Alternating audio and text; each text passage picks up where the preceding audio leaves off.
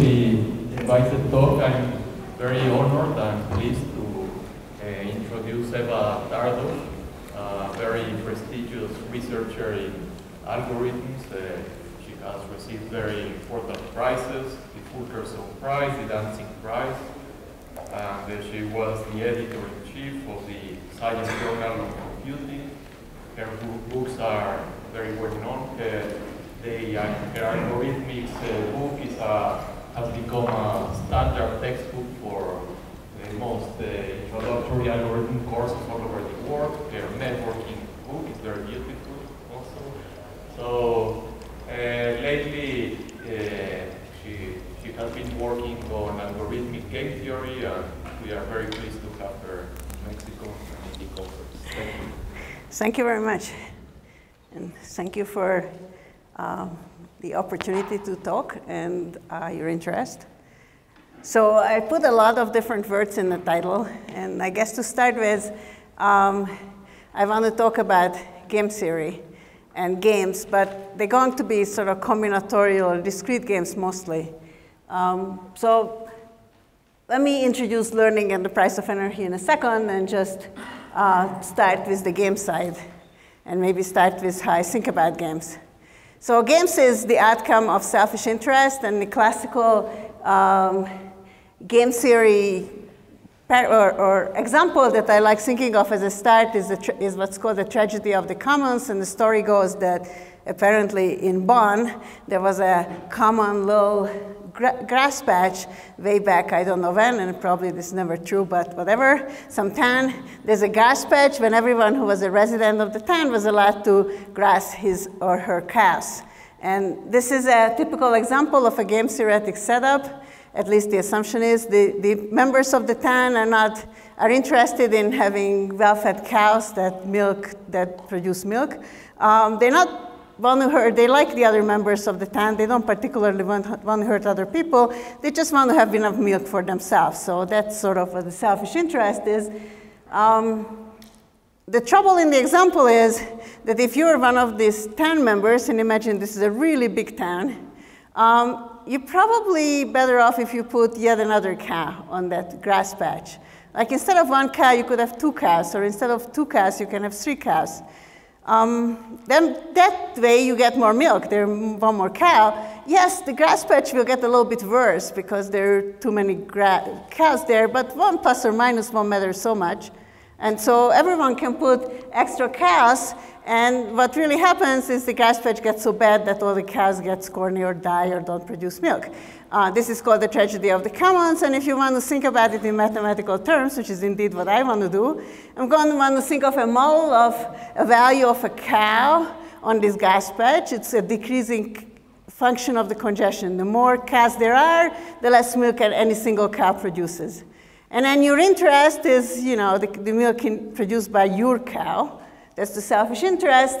If there are too many cows, then the value of the grass patch went down very dramatically, and you can write up any set of functions you want here. And indeed, you realize that social welfare, that is the happiness of everyone in the town, would have been better off if they all restricted how many cows they put on. But selfishly, you seem like you're better off if you increase your cows. If you don't like cows and cow patches, in fact, I also like better examples where this tragedy doesn't happen and where the outcome is not so drastically bad. And the first example I'm going to spend a little bit of time on is a routing example. In this example, very similar to the cows. There are roads, and you're, in this example, should imagine you're driving a car, or you're sending a packet across the internet. And just like in the car case, your packet or your car is less well off. There are too many other cars over there. So there's a congestion problem. If there are too many cars on the road, it gets pretty slow.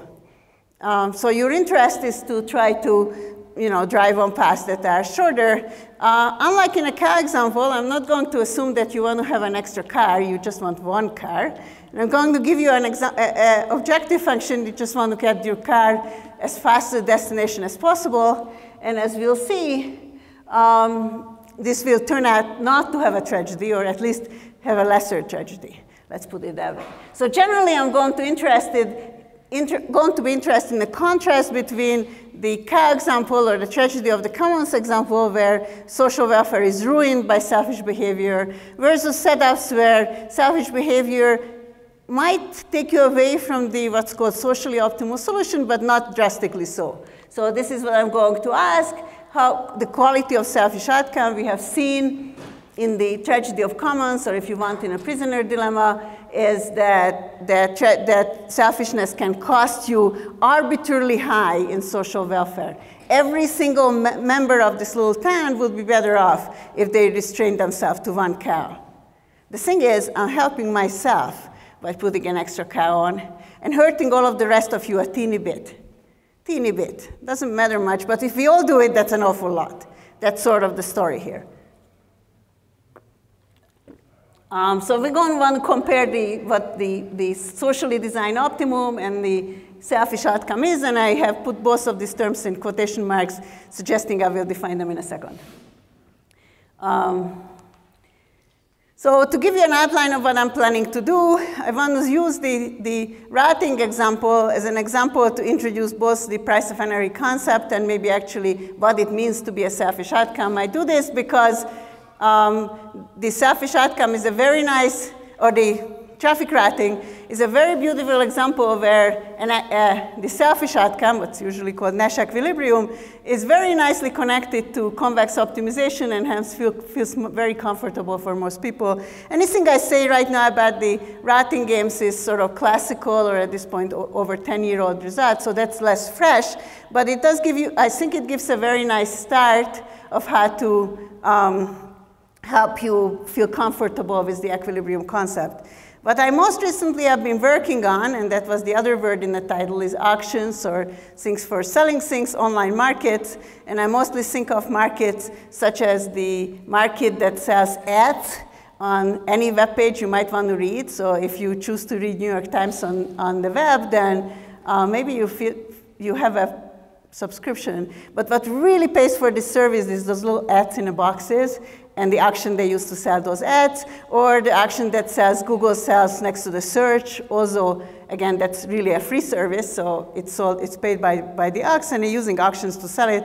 And I'll tell you a little bit more about how that works and how we're thinking about it. And I guess the high-level point at this point that routing is a game, the auction thing is a game. And I want to think of same way of how we're solving this game, or what does it mean to have a recent solution of the game.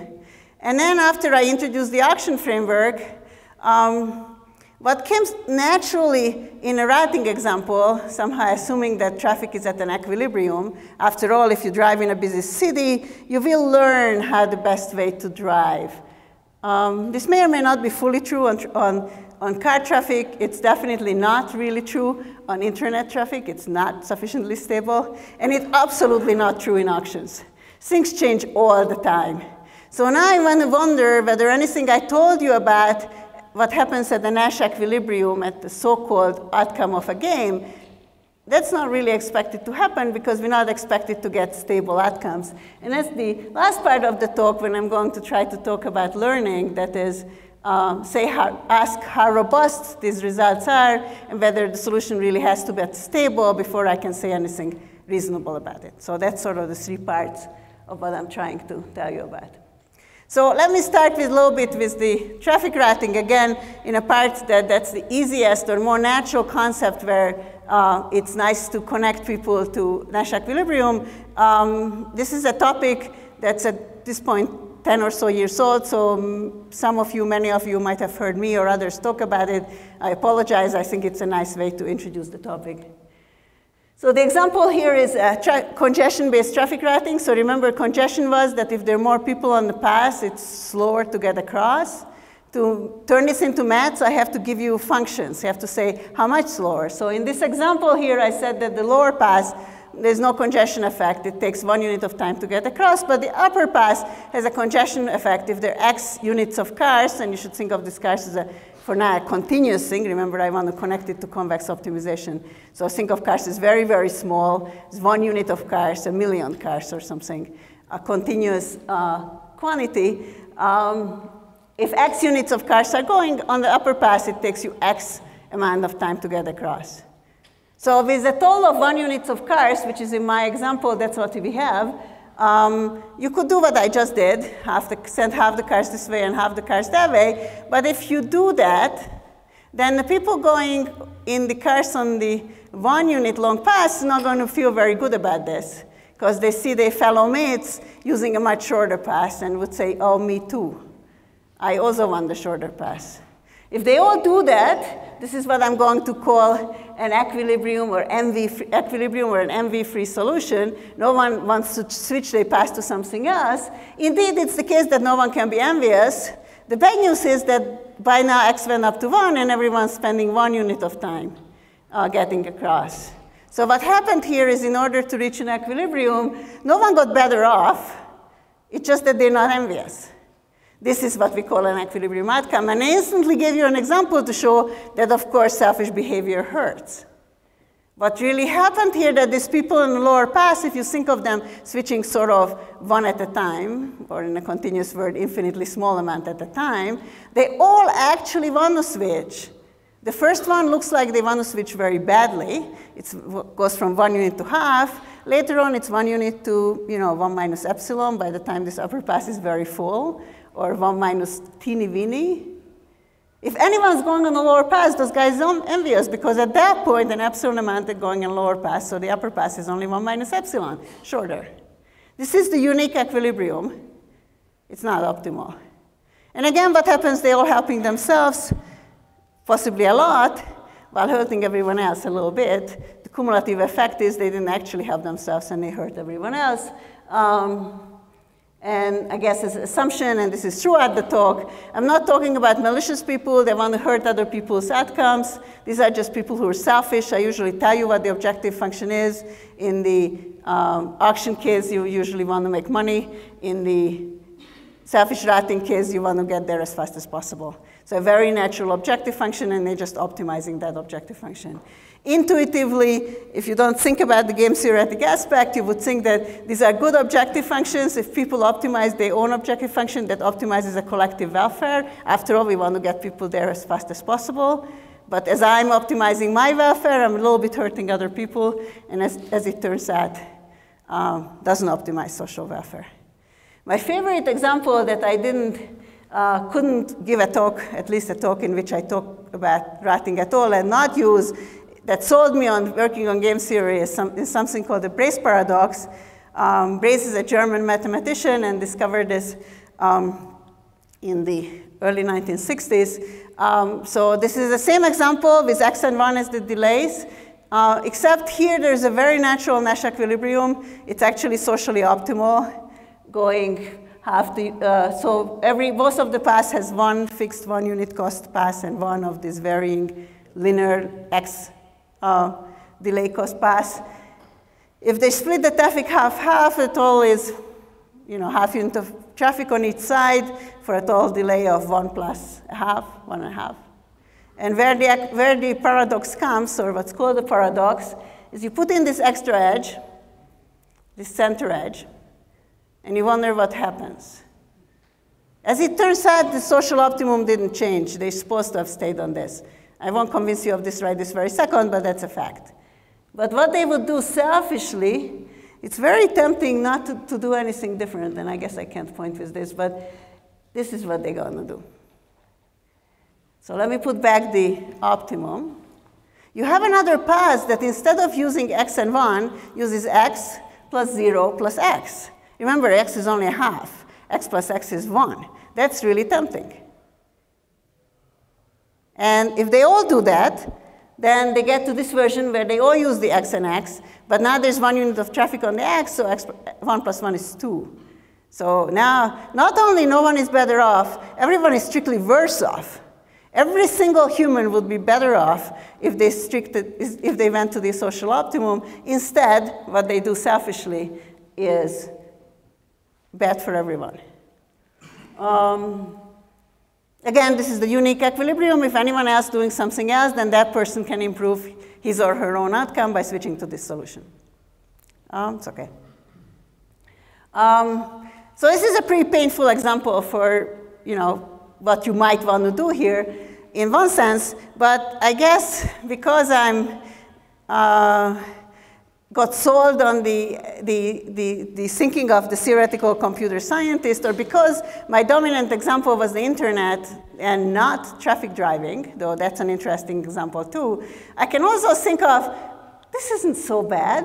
So instead of 1.5 seconds, it's going to take you 2 seconds to download something. Not a big deal. I know, if it's instead of 1.5 hours, you're going to take 2 hours to drive, that does sound pretty painful.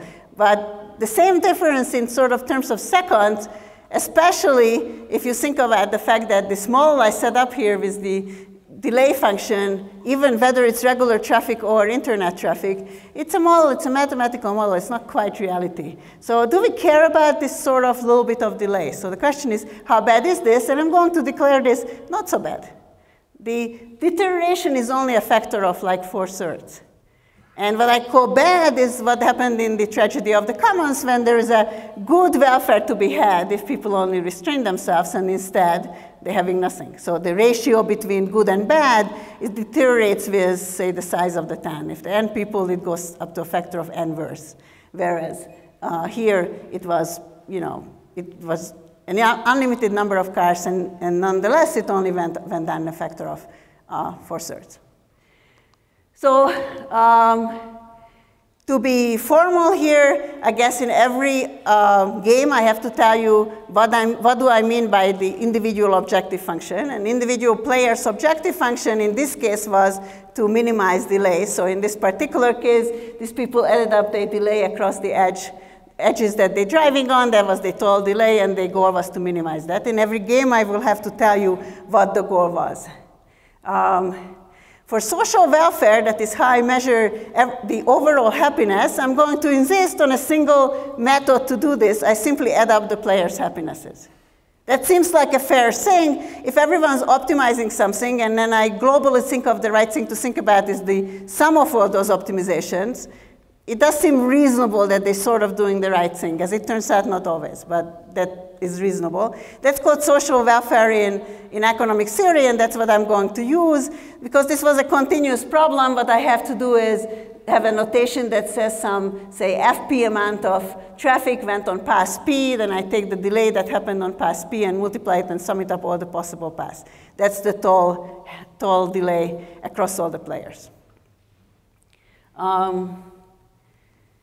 And I guess I wanted to define what Nash equilibrium was, and I sort of defined it informally in the 2-line example. Nash equilibrium is an outcome of this, which is I give everyone a path to choose, and then I evaluate the delays, and it should be the situation that everyone is happy with their choice. Now, happy, what does it mean? Happy to the extent they have power to change things. That is, everyone, if they get to change the singly get to change the outcome, they don't want to change it. Okay, so no cooperation. I can tell them that, hey guys, we would all be better off if we did something else. That's not part of the Nash kind of thinking. You should think of what you can do sitting in your car driving. If you can go on another route and it will be faster, it's not at Nash equilibrium. If you cannot do that, that's Nash equilibrium. Calling up your friends and telling him how to drive, not an option. Okay, especially since there are infinite number of players here, so you have to call up infinite number of people to do this. What's good news about Nash equilibrium is that it exists. This is something Nash proved, and hence it's called Nash equilibrium. I'm slightly cheating here, and I guess I will stop cheating later on. It's sort of easier to think about what's called deterministic strategies, everyone choosing one path. When Nash proved that Nash equilibrium exists, he had to use randomized strategies. So in order for the equilibrium to exist, you have to tell you that with 50-50 probability, you should choose this path or that path and flip a coin in the morning, and in expectation, you can do better than this. This is the way he proved Nash equilibrium exists. In many of the examples I use, there will be deterministic Nash equilibria, especially in the routing game. Beckman in '56 proved that the routing game has an equilibrium. In fact, I'm going to prove this to you in a second. What is he assuming? Assuming something very natural, that the delay functions are continuous and is increasing. That is more traffic worse for you. That's natural in the example.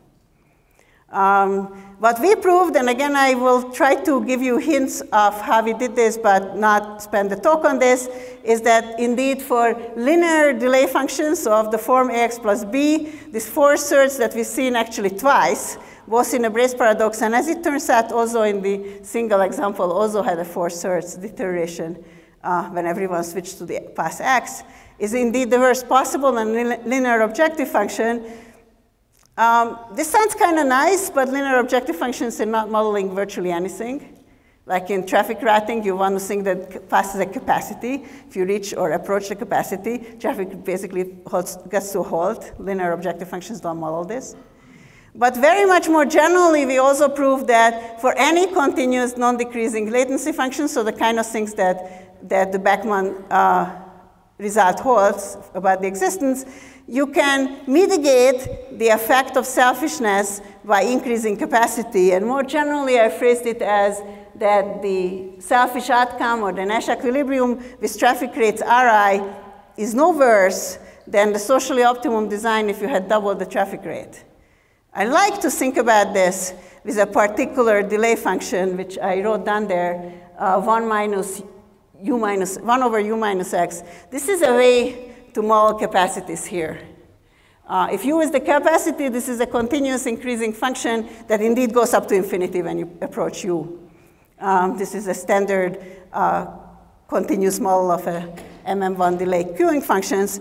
And with this I can replace the double the capacity, replace the statement that the Nash with capacity twice the capacity is no better than the optimum with capacity u, which I kind of like to think of as saying that if you get to choose between trying to direct traffic versus just building bigger roads, build bigger roads. That's a better idea. And certainly that's a philosophy that the internet very much believes in. I promise you a connection to convex optimization, and I do that in one more slide before or two more slides before I switch to auctions. Here's what I need to use from convex optimization. So remember, social welfare was that we add up the amount of traffic on the path and the delays of the path, and there are some constraints that I didn't write out because I won't focus on them, but something of the form that the flow goes from the right place to the right place, that is, as a source and a sink, or different people have different sources and sinks. This you can write out as a convex constraint. The observation to make is that the objective function I can switch, instead of saying that I sum for paths and delays on paths, I can switch to think about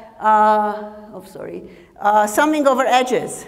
Every edge, if there's some FE amount of people on the edge, and there is some LE amount of delay on the edge, then these FE people will suffer LE amount of delay while they're driving on the edge. So this alternate objective function, which unfortunately, that is the one written on my slide, LE times FE times the delay on the edge, is a friendlier one because it's a separable objective function, very, very convenient and useful in convex optimization. Every edge has its own objective function. What's nice here, because of this kind of objective functions, that we have a very nice Karushkon-Tucker optimality condition. What we want in the optimality condition is, because assuming this is a convex objective function, is that all flow travels along minimal gradient plus.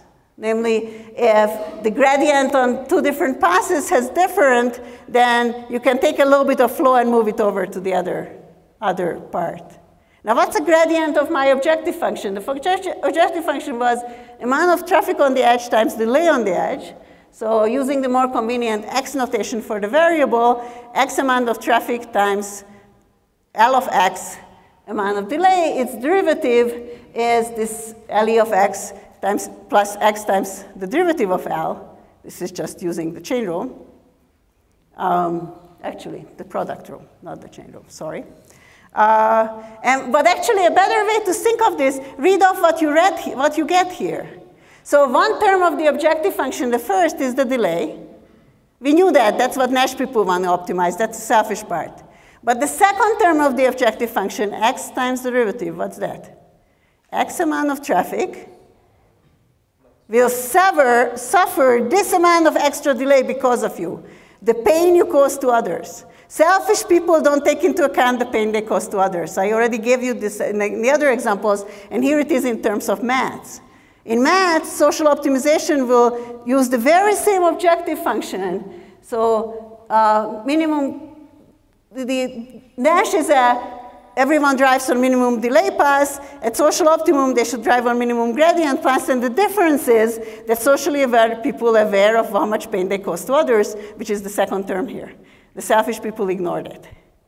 The high-level point here is that these two objective functions, or these two conditions are incredibly similar, and this is what we certainly heavily use in the proof, which I won't get to. But so corollary one, that the Nash and the optimum really differed by this change. That is, for example, minimum cost is Nash if I only change the delay to this. So for example, I can introduce the extra term as a tax, and now selfish behavior cause optimal behavior. Or backwards, minimum cost is a Nash with a funny kind of objective function, and I guess I maybe should tell you what this funny kind of objective function. I took the integral of the delay so that the derivative becomes what Nash wants to minimize. Nash is an optimization problem. The second point is exactly what Beckman used. Nash is an optimization with a slightly weird-looking objective function. Nonetheless, with a monotone increasing L, that integral is a convex function, so therefore it's a convex optimization problem, and therefore the optimum exists, and actually it's unique, it's strictly convex.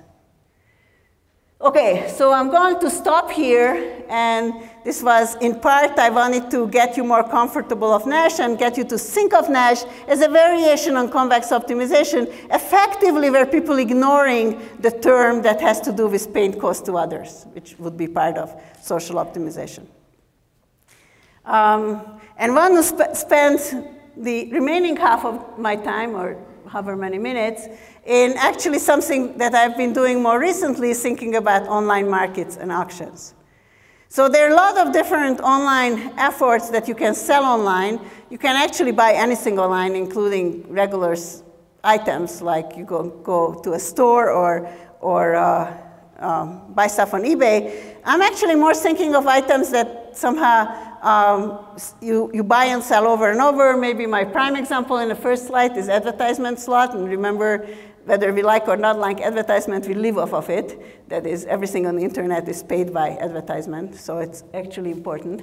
An interesting example I'm going to maybe get to is efforts. That is, when you try to get people to do work. There is some things like Amazon Mechanical Turk, where you can post work and people can do work for you, or Topcoder is an online system where you can ask people to code stuff for you, and they might be willing to code it for you. And I'm going to ask the very same questions I asked in traffic routing, is how good is the resulting solution? So let me actually do, again, 1 second or maybe one slide, auction 101. The basic things one usually starts with talking about auctions. The famous and maybe most classical or most well-known auction format is what's called the second price. Here we are auctioning off this apple, and these people apparently have values for the apple. The middle guy values the apple at 5 pesos. The others value for some other number. And the second price auction will tell you that you should ask them for their values, which I'll tell you in a second. They will actually be inclined to tell you for real. Give the item to the highest bidder, but only charge him the second highest price. Now, in all of this, what's coming in the next half an hour, I'm going to assume that you have a value for the apple. You actually have to pay a price for the apple, and your net value is so value VI minus price PI. Your net income is VI minus PI. This might be silly in an apple case because the apple you want to eat, and this is intangible what your benefit really is. But in case of advertisement, this is a very good model. You're only advertising to make money. You expect to make VI amount of money when you advertise. You have to pay PI for it, then you left VI minus PI. That's how much you're left with. So in advertisement, there's no intangible thing. This is all for money. And so subtracting money from other money makes sense. So this is your net income or net value for the apple in this case, and generally for more for advertisement. The second price auction it does everything you want to know, and I guess my basic message going to be that this everything we can't have. We can have parts of it, and we can think about which parts we want most. So the three big things that it has, it's truthful. If you think about it for a second, if you're one of these persons desiring an apple, it's in your best interest to actually tell how much you value the apple. The good news is that if you valued it at 7 and the next highest value is 5, you don't actually have to pay 7, you only have to pay 5. That's why it doesn't hurt you to admit your value was 7. And if you cheat well enough to go under 7, then you don't get the apple. Now that's even worse. So your best bet is to actually tell your price. That's what truthful is. Efficient means it's socially optimal. Now, socially optimal is a bit painful here because it will be good for some and not for the others. But if you don't think of apples, but instead think of some goods, so for example, a lot of government property is sold in this kind of auction, then the government's goal in selling, say, spectrum, which is one thing they sell, is to have the spectrum valued. They want to give it to the person who thinks its value, whose value for it is highest, who's the best to take advantage of the spectrum they got. So they gave the apple went to the person who valued it highest. And simple, the whole thing was pretty simple. They named the number, you chose the highest number, simple. Simple, I don't have a definition for. It does seem simple. Other auctions that are commonly used. So for advertisement, there are a couple of variations of first and second price. So first price would be the same thing. It actually loses the truthfulness. I'll make you pay what you say. You say you value it 7, I give it to you 7. You just said it's 7. So I leave it to you of exactly what you want to name there. Your value is probably not it, because at that point, your net benefit for getting it is 0. That's not a good idea. You should shade your value a bit. So that's not truthful, but definitely simple. It's also a good simple action format. There's generalization of this, generalized first and generalized second price used at some other auctions. I won't get into this. If I think about effort, that gives me another interesting auction example, and I thought I at least mentioned that one. It's called all-pay. It's a funny kind of auction in which, putting it in an auction framework, it will tell you all tell me how much you want to pay. I collect all the money from all of you. And the guy who said the highest amount, he actually gets the unit, and the rest of you get absolutely nothing. You might think it is funny, and I'm not surprised to hear some giggles around here, but actually effort is often often auctioned this way. So for example, you can run a competition for who will design the logo for the Maths Congress of the Americas. And you say, okay, the person whose logo is the most beautiful, or the one we choose, is going to get $100 as a reward, and his logo will be used, and the rest of you, too bad. This is an all-pay auction. Everyone who's submitting something worked, and that work had some cost to them, and we didn't get any payment. The highest payer got $100. That was the price. Okay, so that's exactly an all-pay auction. There are many other all-pay auctions in Word, usually think of as contests. War of attrition is a variation on this, which maybe I'll skip due to lack of the time. Most of these are not truthful except for the second price, but they definitely are pretty simple, and they're commonly used. So now I have a divide here, and classical action theory, backwards. Classical and actual action theory doesn't value simple very much, in particular because I couldn't define it, and values truthful a lot. And in fact, there is a general mechanism called Vickery-Clark-Groves, or VCG, that's truthful. It does do the optimal thing. It's not simple, and I'm going to not elaborate on it beyond 1 point here. Actually, 2 points. One is that not simple. I'm going to use instead this very simple, very intuitive schemes, such as first price, second price, something very simple, which is not truthful, but it's commonly used and very simple. And the second version is more like a game. The first version, everyone tells the truth, you do it optimally. It's a design question. The second version is more like a game, and I'm going to think of the game version and evaluate the game version. One important reason the game version, I think, is a better way to think about auctions is because most people participating in these don't participate in a unique auction, and that maybe is the key point, more important, or at least as important as simplicity. So if you think I'll put up a lot of auctions, and in this slide I have like 15, 20 of them, because each box has multiple ways you can do that kind of thing. So there are goods we can buy on eBay or someplace else. There's information, you can buy ads, you can buy, sell all kinds of places, efforts, all kinds of different places. And there's one person that participates in all of these. And this was actually, you don't have to go online to think about this. You can simply think of your effort to buy a house. That's an auction. It's usually sold on first price. You name the price. The owner either takes it or not. That's called first price. But there are multiple houses. It isn't that there's a house to tell you value. We sell it maybe on the second price. That would be better. Life is more complicated than that. If you don't buy the house you meant to buy today, there's another house tomorrow. Or maybe there's another house you could have done a bid right then simultaneously. So what I mean by composition is that one person, this little boy in my picture, might participate in multiple things. And I guess houses are usually the most intuitive and simplest example. But this happens everywhere. You don't have to buy houses for this.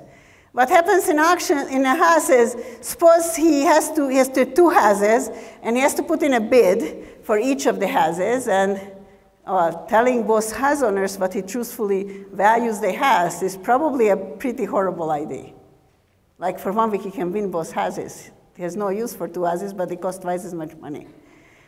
So maybe what people actually do is do sequentially, first bid on one house and then the other. But if you do that, it's also not a good idea to tell the first house owner how much you value the house for real.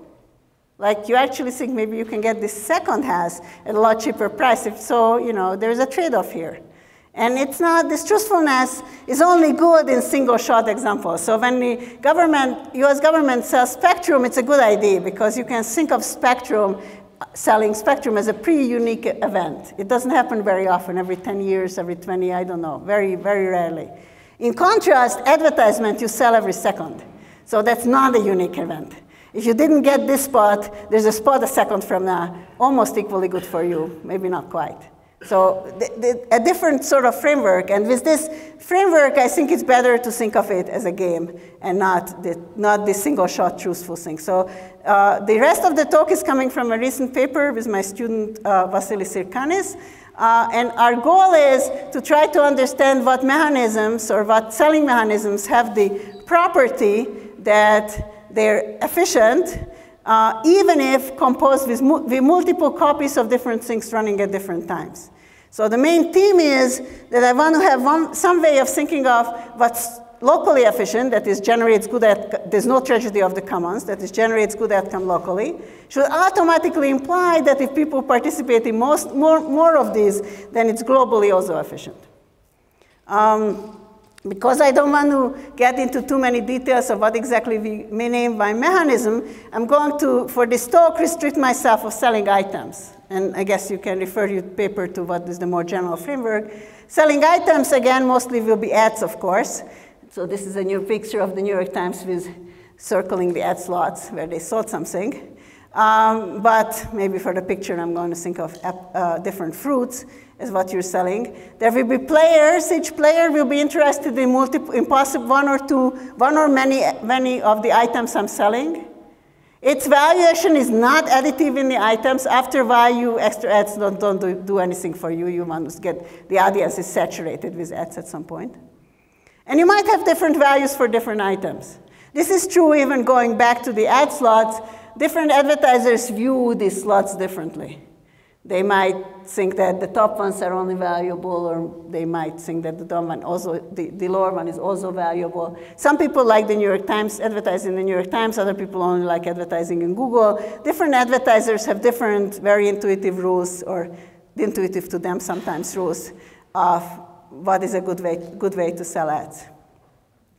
And the key idea that I'm going to exploit is most auction formats give you prices. First price, second price, all pay. There was a price that the winner paid for this. And I'm going to think of that's the price of the item. There's an implicit price defined here, the price the winner paid for the item. And I'm going to think about what are the auction formats that generate good prices and what are the auction formats that are dangerous for this and might generate bad prices. So let me start with what do I think of, what do I mean by good prices? So prices are just good. Prices are what, if you took Econ 101, they usually start with pricing is good for the economy. And what they mean is this very basic concept called market clearing prices.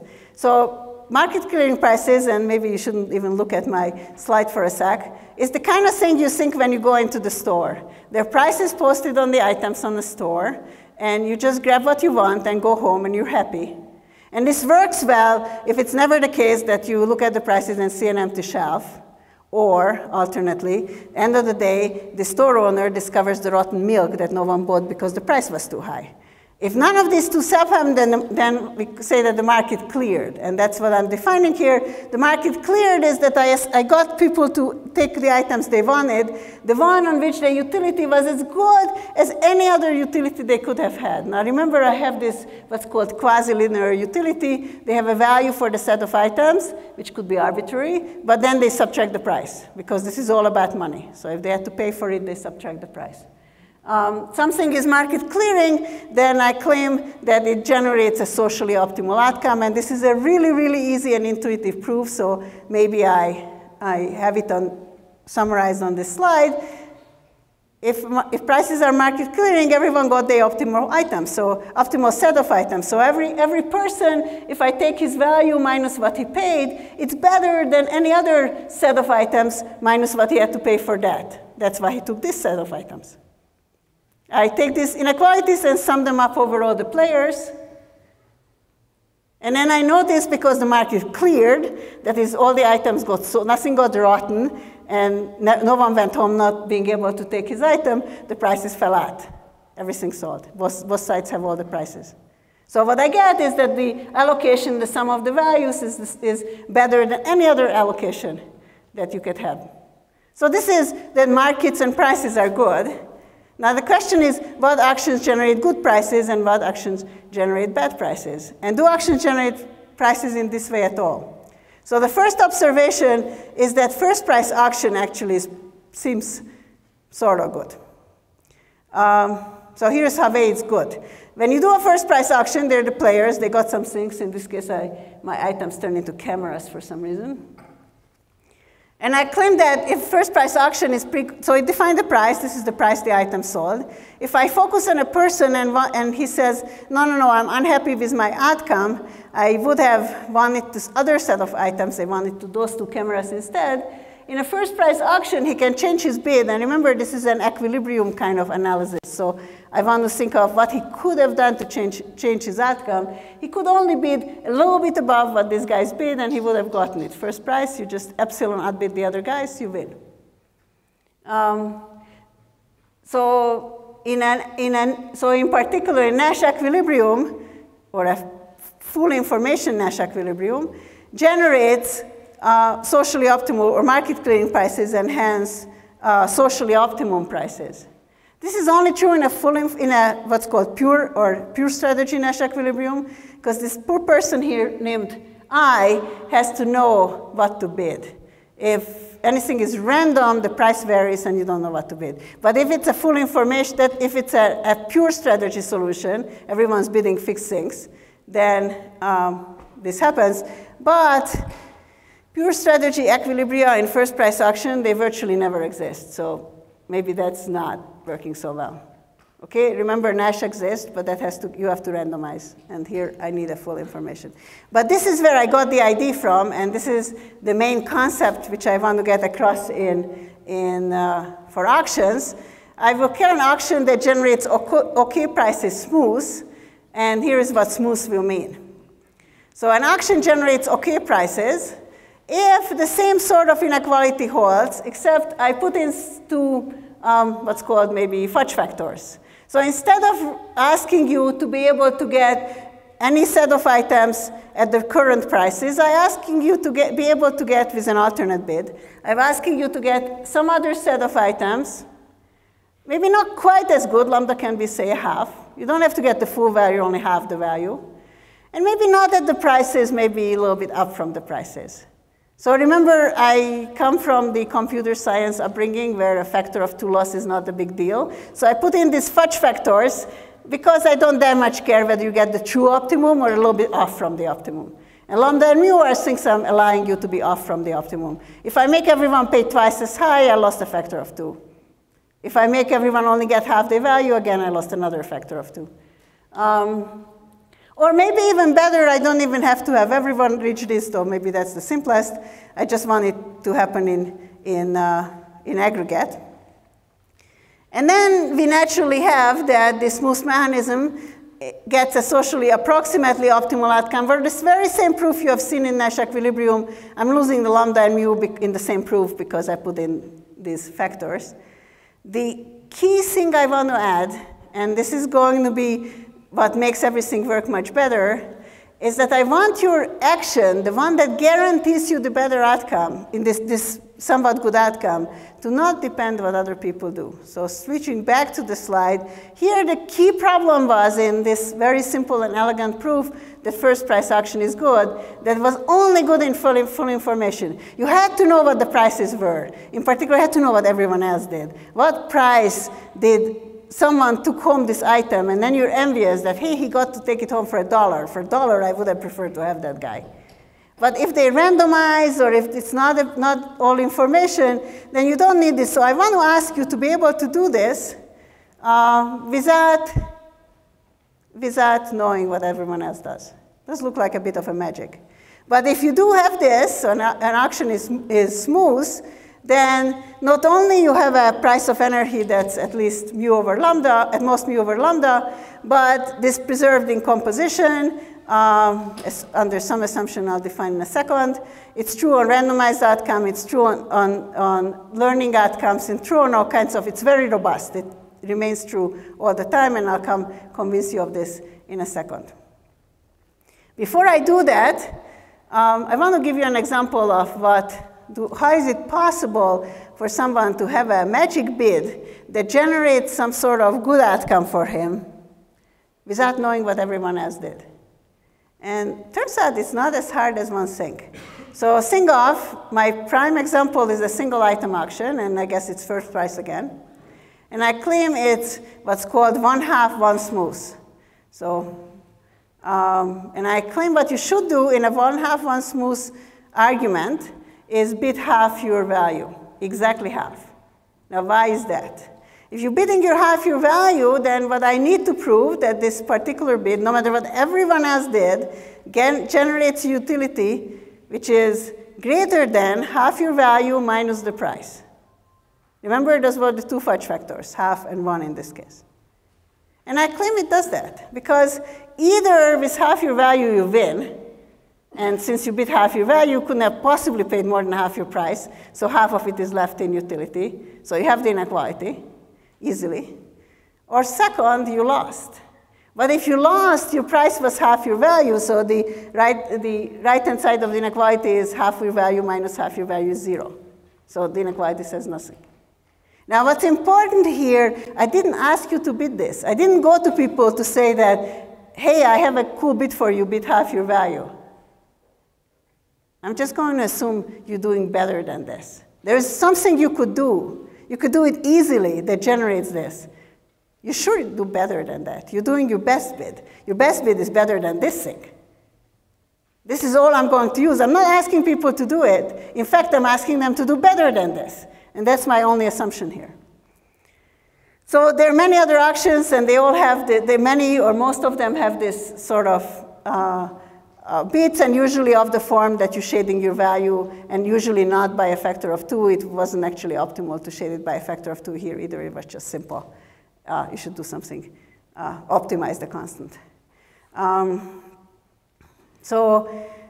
As a corollary, we get that the simultaneous auctions, if you sell a lot of things across different markets, in first price, in second price, in all pay, in war of attrition, in any of those things going on simultaneously, at any Nash equilibrium, the price of energy is at most a factor of 2. 2 is what, half over 1, like 1 over a half is what the 2 was. 2 is the band we got from the 2 numbers we had before. I owe you 2 things. First of all, I owe you a definition of no complements, which I'm going to maybe be a bit skimpy on because maybe I don't have quite enough time. To make you an intuitive sense of what no complements was, it's probably better to start with an example of what I mean by complements. So complements, this complements is when the left shoe is sold in a different market than right shoe. Your value for the left shoe is literally nothing till you get the right shoe. That's no good. What I mean by no complement, what I mostly will mean by no complement is this inequality, the submodular inequality, and there are more relaxed definitions which I'm going to skip. Submodular inequality means that if you already get, if I give you, like, if I value this value for this, I click this clicker here, and as I give you more and more stuff, your value for this goes down and not up. This is what happened wrong with the shoe. The left shoe has the property that when I hand you a right shoe, your value for the left shoe went up. Okay, so I want your value for an item to continuously go down as you give you more things. That's my assumption of no complement. There are more general assumptions that I'm skipping. And I guess the main theorem here is that if something has this smooth property and the players have no complements, or maybe something more general than submodular, then the composition also remains smooth. And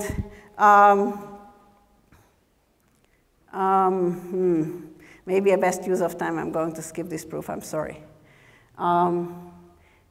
And then maybe finally, something that I think I like, and that's why I skipped the previous proof, what I promised you in the beginning, learning outcomes. So you should ask yourself in an auction setup, or in actually any writing setup where life isn't stable.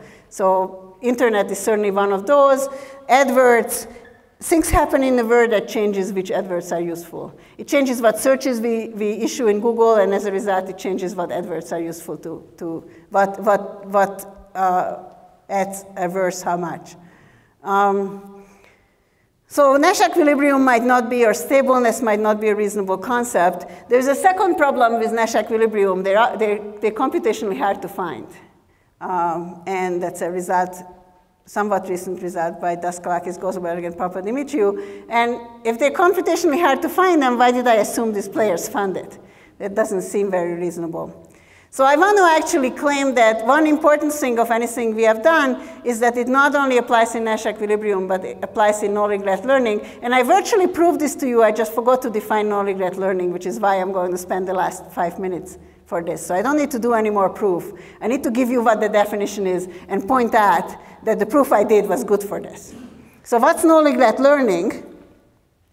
No-regret learning is an outcome, is a concept about multiple periods of time and actually ideal for auctions. So there's auctions going on, maybe time is slotted at minute 1 and minute 2, and you do something and bid, and as time goes on, you learn. And maybe in the beginning, you don't quite know what you're doing, and maybe at the end, you're a little bit smarter. The standard I'm hoping you to have is the one that's written on the bottom of this slide. That is, you're bidding all kinds of things, and you're varying your bid, and you discover that the value of something is changing, and maybe you should bid something different. What I would like you to be able to do, if there's a single very good bid with hindsight, you should have discovered this. So if it turns out that bidding half your value is in fact a very good thing, you experiment, you bid all your value 2/3, 1/3, half, and you realize that, hey, half is consistently very good. You should discover this. This is a natural assumption. If things stabilize, this is exactly what happened. You have a bid that you're happy with, nothing else is better. But what's nice about this, that it's very doable, that it's very simple and very intuitive algorithms give you this kind of no regret. So this is not a very high standard. You could do better than this. It could be that bidding at 8 a.m. is, you should bid high, and then at 9 p.m. you should bid low. I'm not asking you to discover that fact. I'm only asking you to discover a very simple fact. If there's a single bid that's consistently good across the period, please notice this fact. Do at least as well as that single bid. And what's nice here, that I think it's an intuitive, reasonable thing, and also there are multiple very nice algorithms, very simple, nice algorithms that take care of this. And the point I want to emphasize, or want to point out as the last point of my talk, that the proofs I tried to show you were exactly proofs against no regret, not against Nash equilibrium. The only thing I use in the proof is that you don't regret certain things. In particular, don't regret not bidding half your value. I'm not asking you to bid half your value. I'm just asking you not to regret it. Please don't regret not doing that. Do something better than this. That was the main proof when we add things. And in particular, it's sort of as a reminder. So in the sequence, there are multiple bits. What this no regret band tells you that for every player, if I add up its utility it got from all the bits he did during the time, against a single bit with hindsight, he should not regret it. This is the no regret band. And just like before, I add up the no regret bands across all the players, and then use the smoothness inequality. I guess actually use the smoothness inequality for every single time step, and adding up all the players, and I get exactly the band I wanted. So I didn't use that they're at Nash, but I used that they have no regret. That's the part of Nash I used. And what's nice is that this part actually is algorithmically very achievable and very natural to ask people, or assume that regular players, most players in an auction game and event are using these usually optimizing agents, or have someone helps them bid, and this is exactly what they're aiming for.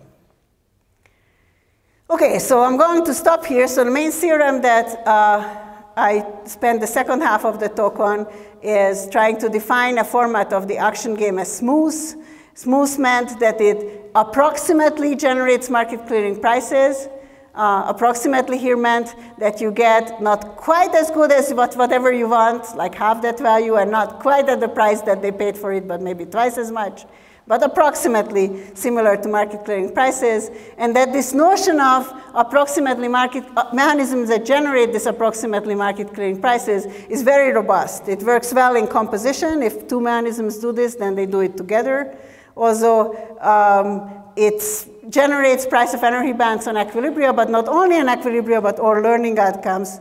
And in fact, it's even true in one version I didn't tell you about. There could be uncertainty about who you're playing against. That these multiple periods, the opponents might change, and that's okay also. It's very robust in any of these setups. To summarize what I'm hoping to have told you in two different contexts, first of all, to start with, selfishness or selfish behavior inadvertently can ruin social welfare. The tragedy of the commons is a very common example, and despite that I spend the whole talk on things where tragedies don't happen, because that's what makes an interesting talks, there are tons of applications around where we're exactly experiencing that, the tragedy of the commons. There are lots of tragedy of the commons.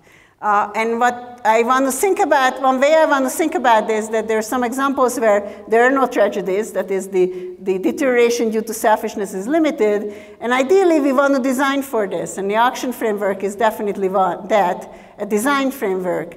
As if you're selling whatever you're selling online, advertisement or effort or whatnot, or buying effort or selling advertisement, in each of these are designed mechanisms, and I'm suggesting that this particular smoothness is a nice framework to design mechanisms in, because it has this robustness that avoids the tragedy of the commons, or the bad deterioration of the tragedy of the commons.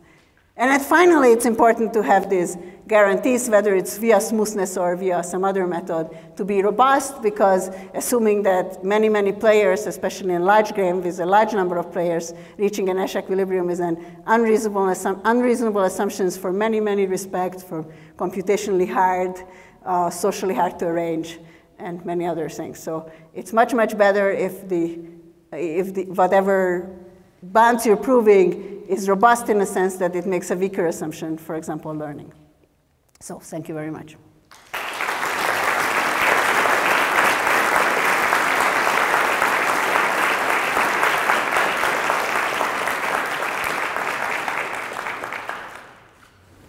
Any questions?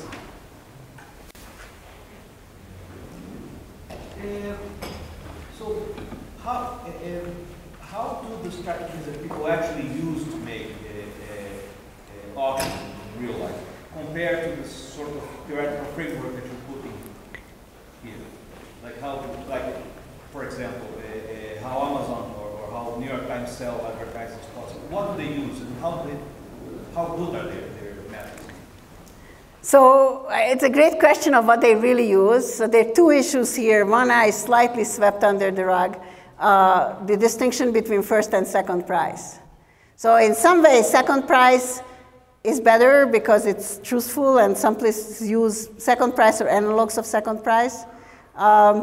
In this framework, you have to be a little bit careful with the second prize. Second prize actually has horrible equilibria, even single item second prize. Truthful or not, single item second prize for this little thingy.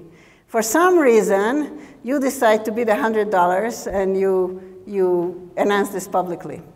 I know it's not worth $100, I know that. But you bid $100. The rest of you hear this and go home, bid zero. On second prize, he gets it for zero, and this is actually an optimal, and doesn't matter who I pointed to and whether that was the highest valued person. So second prize, to prove anything good in a game theoretic framework about second prize, I have to assume no one's doing that. No one is bidding above their value. Nonetheless, so this suggests that first prize will be a better thing to use. It doesn't have this problem.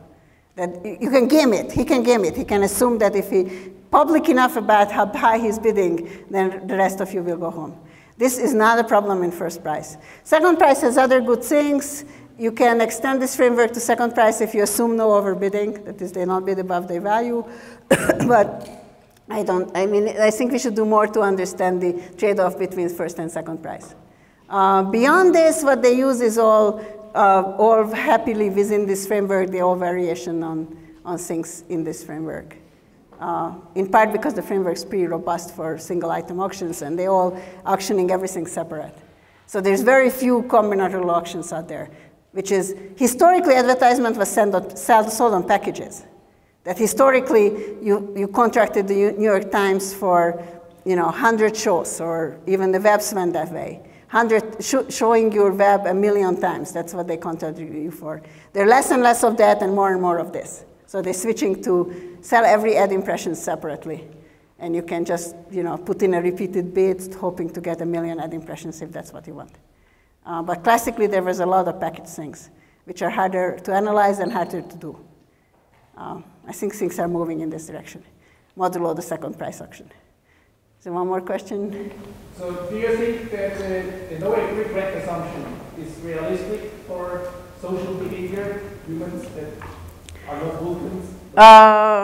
The question is the no regret assumption realistic for human behavior?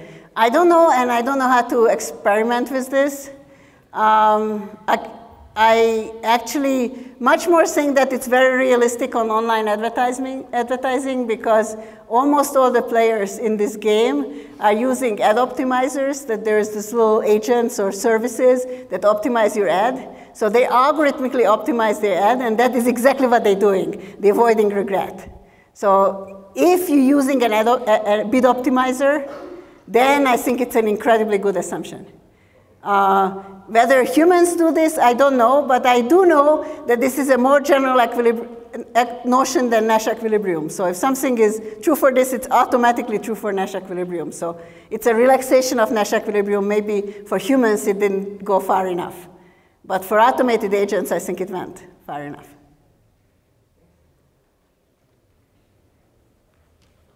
So thank you very much.